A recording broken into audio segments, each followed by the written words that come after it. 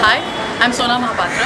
I believe that we live in one of the most vibrant democracies and we have a country which has a lot to be proud about. There's a lot of shor-sharaba happening on the internet nowadays about how we've become a very intolerant society.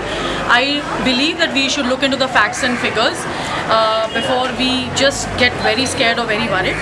There are things to be worried about for sure, and well, I expect the government and the Prime Minister to be listening out to me and to be empathetic towards how I'm feeling in this country.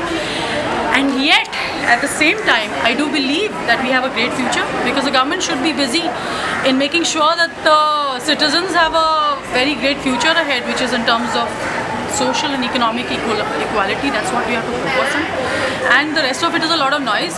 So it's great that we're debating, we are talking, we are arguing, but let's keep it civil, let's keep it intellectual, let's keep it somewhat civilized, I would say.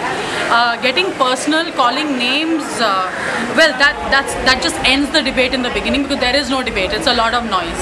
So I would say we have lots to be proud about. We are a work in progress, and I feel good. I think we have a great future. People have to be expressing themselves and all sides need to be listened to, and everything needs to be taken seriously because we are all in it together. Yeah.